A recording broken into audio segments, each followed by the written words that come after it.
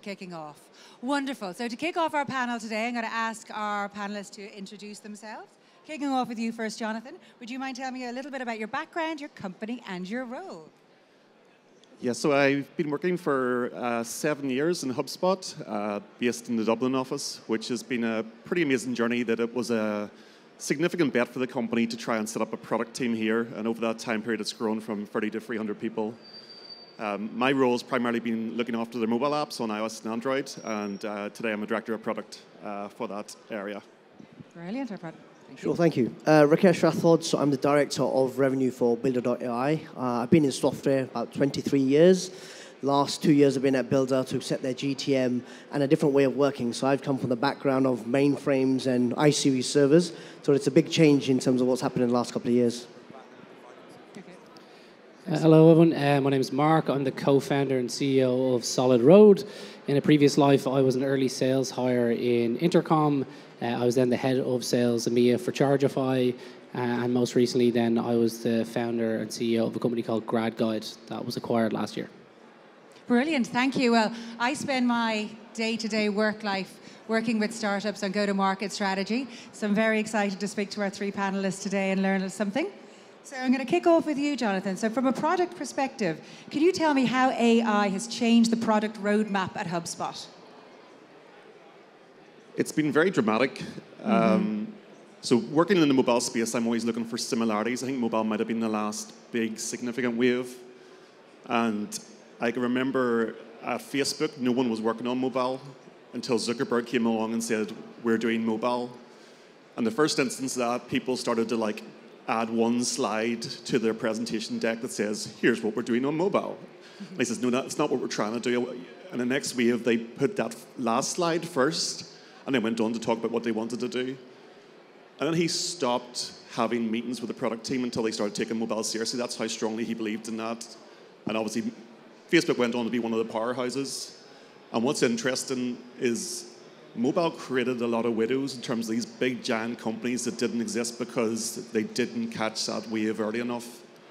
And because there's a bit of a precedent, I think a lot of tech companies are now in that space. So HubSpot's CEO, who doesn't ever dictate product, came out and said, we need to really consider AI across the board. So all roadmaps were back to zero.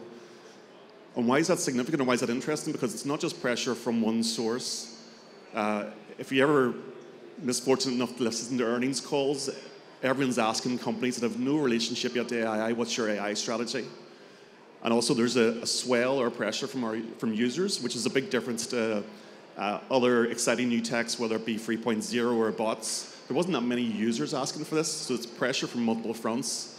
And then the last thing is anyone on the product team is a bit of a technologist themselves, so they're looking to play with different things, and they are asking it. So from a technology front, from an end user perspective, and from a board level and investor perspective, everyone's asking, what are we going to do about AI? So that makes you take notice. That's a pretty strong signal. Yeah, so it sounds like when somebody clears your product roadmap and says AI has to be at number one. Is that what we're seeing? I'll speak for my own team. Basically, we're having a team all hands in Dublin in 2 weeks' time, and the message will be, what's our roadmap for the next 6 months? It doesn't matter any of the other planning we've done, because it won't be user-driven either. Normally in a roadmap, you're looking for signals from your users. But because this is such a new technology, your users aren't giving you the feedback on this. They might identify what problems they have or where they could find more efficiencies, but it's going to be a different type of ideation, experimentation, user-based validation. So so none of us have done this before. Wow, that's super exciting. So Rakesh, I'd love to hear from you in terms of thinking about that. What kind of guidelines should we be thinking around AI? What are the risks? What are the challenges here as we build technologies? Yeah, sure. So if I think about it from a Builder.ai perspective, Builder.ai has been using AI for the last 7 years to help unlock the human potential to build any type of app or software without understanding coding. And it needs guide rails, and it needs safety around that. I remember not too long ago, an organization created 2 AI bots, and they let it out into the big World Wide Web and tried to understand what it would do. Within 15 minutes, they started communicating in its own language, which no one could understand. So AI is powerful, and it's going to add a lot of efficiency and optimization to anything that we do relating to sales and marketing. But it needs firm guide rails all the way around it to make sure you get the positive side of it. Otherwise, letting it loose, as you saw just from last week's press, everyone's talking about it. It needs some governance around it. Needs some governance. Okay, got it. Thank you.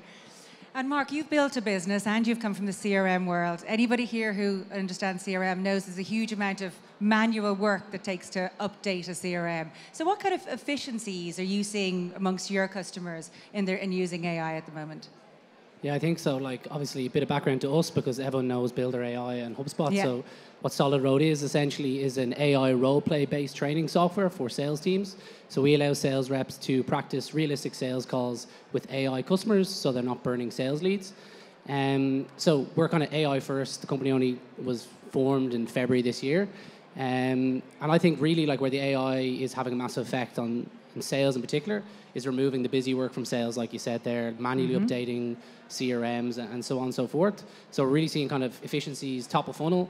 I'm kind of going back into a founder-led sales role myself. So between myself and my co-founder on the marketing front, trying to like build out content marketing, and rather than having to write blog posts all day and build out video content, like it's as simple as using Copy AI, using Synthesia, using 11 Labs to build out kind of the content side of things, top of funnel. And then on the sales side, really, I'm doing a lot of outbound prospecting. So I think like speed and personalization, AI has had a massive effect there.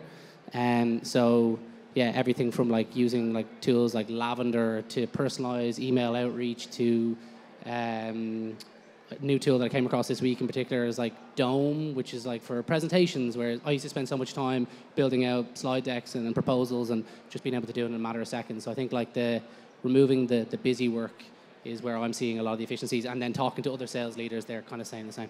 They kind of sound the same. Brilliant, thank you. And good, building on that, Jonathan, in terms of efficiencies at HubSpot. So your customers, they're all purchasing CRM. They want to see efficiencies. They want to see increased productivity amongst their sales team. So when you're considering your roadmap and how HubSpot are going to help drive those efficiencies, where do you see those coming from across sales and marketing? Full gamut. I think the real analysis will be like, what part of your job is a necessary evil? Like, what do you do as like because it enables you to really do the part of the job that you're special at, or that really brings value to you and your business? And I think that's the opportunity with automation, and I see automation as a precursor to AI. Automation was rule-based. AI is rule-based that learns and can be far more effective and efficient. So if we think about it in the HubSpot world, well, I'll use mobile again as an example because that's the space I'm in. For me, the only difference between a desktop and a mobile device is that a desktop has, the only advantage there is to a desktop is it has a big screen and a physical keyboard. With AI now, the idea of a physical keyboard isn't as interesting because we're going to spend a lot less time writing long text. It's going to be much more short-based sentences. And the big screen's good for doing like really detailed work, but like if anyone saw Photoshop's demo for AI, it's no longer about using your mouse and selecting the magic wand and get rid of the background. You'll be putting in inputs like, I've taken a photograph, get rid of that background. So you can see how these like kind of efficiencies are kicking in. What does that mean for sales and marketing and CRM? For salespeople, we can see, for example, rather than using templates and snippets, it'll be like, actually, what's the auto-generated text that can be done here to send to this person? I think for a long period of time, we'll be in a review and trust cycle. I don't think this will ever be automated. That's too risky for now. We're very much like to verify what the output from AI is. And then you think of marketing, blog content. Again, the first draft's going to be written by AI. The magic 10% is what the creatives will put on that there. And lastly, in the CRM space, it's that whole age-old sentence that you put junk in, you get junk out. And they talked about computers working that way. CRM is very much like that as well. It'd be very hard getting salespeople to put content into the CRM because it's not really for them, it's for the manager in the business. AI is going to be able to take a small amount of information and then give you information you didn't ask for, which would be helpful for how you sell. So it might be able to take, for example, details from other sources about here's who you're competing with on this here bid, or here's how frequently this person looks for additional support on this here, or here's an event that this person anniversary that might be marked, which might have a nice personal touch. Like, you want to feel like sales is personal. So I think all that's going to be a bit of a race. Last thing I'll say, until people realize that this is AI driven, It's like the first time an email knew your name. I was like, oh, look, Aldi know my name, how exciting. And then after a while, you realize, no, this is no more personal than what it was before. So there'll be that kind of journey, I think, for AI. Really, so AI, your HubSpot's going to remind you for people's birthdays and anniversaries and coach you and... That's not 100% on the roadmap yet. Okay. If anybody's got any ideas for Jonathan, he's here all day. Next up, think about Rakesh. You own the full revenue stack for Builder.ai here across Europe. So that's across marketing and across sales, and you've got teams. Where are you seeing the trends particularly in marketing, and what are your team using in marketing around AI, and how are they considering reaching out to customers more effectively on the marketing side? Yeah, sure. So with AI in marketing, we're trying to solve the challenge that's always been around there, right? Yeah. How do you get the right message and the right material to the right person at the right time? And it's always been a bit of a stab in the dark, right? It's, okay, someone's been on our website, right? Great. What next? So how we're trying to use AI is kind of data-led decisions, is understanding the footprint someone's had, right? Someone's a speaker at an event, then they've engaged on your website, then they're looking at some materials. Okay, this person's looking to build an application of X and Y type. So using kind of AI to its maximum strength in understanding a specific persona and personalizing, as Jonathan said, personalizing that marketing material and the messaging, so there's natural connect rather than just another email sent on an inbox that is of no relevance. Got it. That makes a ton of sense.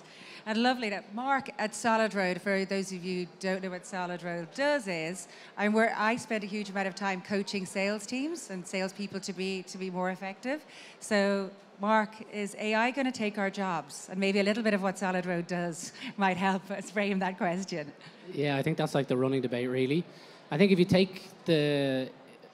you're of the kind of train of thought that it is going to replace our jobs, like it can either replace us or it can augment us. And if it's going to replace us, then all software comes commoditized, and what are we doing at a tech conference, really? So I think the augmentation piece is what really excites us, and like making everyone better, or like making their job more enjoyable. So I think, as I said, removing kind of repetitive stuff out of your job and focusing on like the core companies that really matter, especially for sales reps. Like, so like I'm a big believer in people buy from other people, especially people they like. And it's like most of the value of selling happens over the phone, person to person. So if you can actually spend more time on the phone, speaking to prospects, dealing with customers, solving problems, like that sounds like a lot more enjoyable job for me as a sales rep.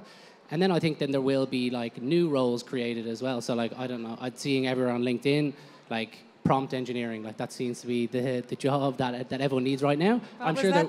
Sorry, I missed that. Prompt engineering, not necessarily relevant to sales, but definitely relevant for us, because we're trying to create these role play scenarios, and we're really trying to fine tune those prompts to say like, what does a good pricing objection look like and how to overcome that, or timelines, etc. So yeah, we're a strong believer that in the sales use case, what we think will happen is a lot of the manual, mundane updating CRM, sending follow-up emails will be automated away, and the best reps then can focus their time and attention on upskilling, training, and becoming better sales reps, and hopefully using Solidroad to do that. Brilliant. That sounds exciting. So on to a final question. This question I'm going to ask for all three of you, which is, I'd love you to, what would you think are the biggest wins are going to come out of AI for sales and marketing? Particularly if you think about this question, guys, in the context of people here that are building businesses. So think about the biggest AI opportunities across sales and marketing. Where do you see those? What are the biggest wins and why? So where are you placing your bets, Jonathan? I think this will be built off the question of like, will AI take your jobs? And I watched the finale of Succession last night, and I was genuinely surprised that AI didn't become the new CEO. But I think that speaks to like, there's a Scott Galloway quote that AI won't take your job. People that know how to use AI will take your job. And it's been like that since, the fear around computers coming along. Computers are going to take our jobs. People that know how to use a computer effectively will take your job. Big fear around the internet. Will the internet take my job? It didn't. It was people that understood how to use it. And it's going to be the same in sales and marketing. I suspect the biggest... people are still pretty good at selling, but it's reliant on the quality of leads they get. I think the biggest opportunity will be the precision that people can be targeted for marketing efforts. And Okay. the best type of marketing doesn't feel like a nuisance. You're almost glad someone reached out to you, or you're like, oh, this is something I was looking for. And Google Ads used to kind of be like that once upon a time. And that's probably going to be the sweet spot for AI and marketing. If they get that right, then the quality of leads that go to the sales reps will be much higher quality, much higher close rate, and the whole business will be much more effective. And I think that's the potential. It just depends of how close we get to spamming with AI, or making it just, if you use solely AI and there's no human element, if it's all artificial, people will realize that and it'll disappear too. So it's a combination of the tech and the people using it is going to be the real winners. Got it. Okay. So are we seeing that if our emails then that we're going to get from tech companies are going to be super customized at the right time, personalized to what we need, are we going to get less inbound email? Are people going to send less emails because spam will go, because everything's going to be customized? Those who do it right will be more precise and will require less emails. Okay. It's like, think about what did we have before targeted emails? And to say targeted, you signed up to it once and suddenly they think you want to hear every week about the latest offers from Hooverland. Before that, we had mail drops, and it was just junk coming for your door, and that hasn't changed. That's still what we have today, and it is tiresome, and you almost like block it out. You no longer see it. It's the same with ads on the internet. We've got so used to like filtering them out. That's why I think there's been a challenge to email marketing, and AI might be what gives email marketing an extra 10 years of life more than what it would have got without it. Brilliant, thank you. Lovely. And just before Rakesh goes on to his where he's placing his bets, we are taking questions if you want to put those into the app, and DC will bring them up when they're up to us before the end. Lovely. Rakesh, where are you placing your bets? Where are the biggest opportunities for AI in sales and marketing? The biggest wins are going to be around efficiency and being able to do more. What we found while using it for a number of years is, to think about the mundane tasks that you have to do in a sales process. Yeah. Outside of selling, it's all the systems you've got to fill in. It's keeping track of your opportunities and updates and things like that. So getting rid of those mundane tasks are going to be important. But I think what we found is by using AI technology for our customers to build software, we're able to do more. So we are now got much larger throughput. So we were talking about earlier about removing jobs. Yeah. We've actually done the opposite. We've actually freed up time to actually take on more people because we actually got bigger bandwidth to do more. And as the future of AI evolves and gets better, there's going to be more opportunities as they go along. Oh, wow. Okay. So could you just put some numbers on that for everyone in terms of how many staff has AI enabled you then to grow your team by? So if I look back at Builder.ai, probably about 18, 19 months ago, we had 120 people globally, over 3 offices. Today we have 6 offices and 650 people. Wow. So basically we're using everyone to the full potential to go and expand our business and achieve what we need to achieve. And we have a goal of 777, which is 77 proposals every hour within the next 7 years. And that's going to only happen by optimizing and being efficient in terms of what we do. Brilliant. Thank you, Rakesh. Where are you placing your bets? Well, you've already placed your bets, Mark. I think we've placed our bets a bit, but I think like in the immediate, I think that there is a race towards this like virtual assistant. So like you're seeing in web apps now that like create this content for me or create this pitch deck, and having that kind of command function to have that personal assistant to like help on the efficiency side. I think that the next stage and what we're betting, and I think like you're having your own personal assistant, and then you could actually have your own personal coach, your own personal AI coach. Yeah. I think that's what really excites me. Like, we're not too far away from a world where you're sitting down to build out a sales strategy. You put on your Apple headset and you're actually have Mark Benioff in the room who's doing it with you. I think like that's how far I can go. I think from like startup land and like where I have my interests, I think what's really exciting about the possibilities with AI is the ability to build big companies unlike how they were built before. Like, you no longer need to raise hundreds of millions of dollars and build a team with 500 people or 100 engineers. Like, I think that small companies with like only a small bit of funding behind them and like really leveraging AI can build some really cool stuff and build some massive businesses as well. Love that. Thank you. And hold on to the mic, because the first question is for you, because you mentioned some tools that you're using as you're building your business. So in terms of, let's say, particularly tools for personalizing emails at scale and writing ad copy. Thank you, Darren, for the question. What tools would you recommend? Because there's lots of people here who are building their stack that's going to drive their business. What tools are you using? What tools have worked? Yeah, I think for like my like sales and marketing stack at the moment. I use Apollo.io for like getting email addresses. I'm using Instantly for like automated email cadences, which is really good as well. I'm using then for like more personal touches, using that Lavender app, which I said, which is just like a Chrome extension in Gmail. I can really like hyper personalize emails. And then I'm using HubSpot for the first time as a CRM, which is, I've always used Salesforce before. And like Patrick will tell you, my co-founder, how much I much prefer using HubSpot. And I'm actually using that like new like plugin that Dharmesh built, the chat spot, where I'm literally just telling it to like create new deals for me and update pipeline stages. So that's been a great help as well. And yeah, that's kind of I said Tome as well, with Tome, sorry, for presentations. So rather than using Google Slides now, I'm just giving it a quick prompt saying, I need this commercial deck built for this customer, and creates it straight away. Wow, that's some really great tips. Anything else any other tools that you would like to add from that list, Rakesh or Jonathan? I think the HubSpot guys have got us because we just recently bought some HubSpot as well. So, but yeah, HubSpot, Lusher, there's SalesLoft, there's some of these tools that help you automate some of those cadences around and marketing and sales. Got it. Lovely. Okay. So actually, Rakesh, I'll keep this one to kick off with you. What about AI and business development? How do you see its contribution? I think AI in business development will come in the form of training. You know, I often get some of my guys come up and say, "Look, I'm coming across this barrier. What should I do?" You know, this is something that a AI bot or an AI tool could actually answer, saying, "You know, have you tried this or have you tried that? Give me some more background into what challenges you're facing and how to kind of overcome them." So I think they can be used in the whole training element as well. Got it. Okay. Okay. Wonderful. The potential of AI in business development is potentially more exciting for startups and scale-ups than it is for big enterprise businesses. And what I mean is whenever you're in startup world, you're grasping for AI and looking for a comparison point. So I'll give an example. I previously worked in a startup, did a MailChimp, don't tell HubSpot, email campaign, and I had like an open rate of say 15%. And I was kind of like, is that good? I don't know if it's good. I don't even measure myself relative to myself.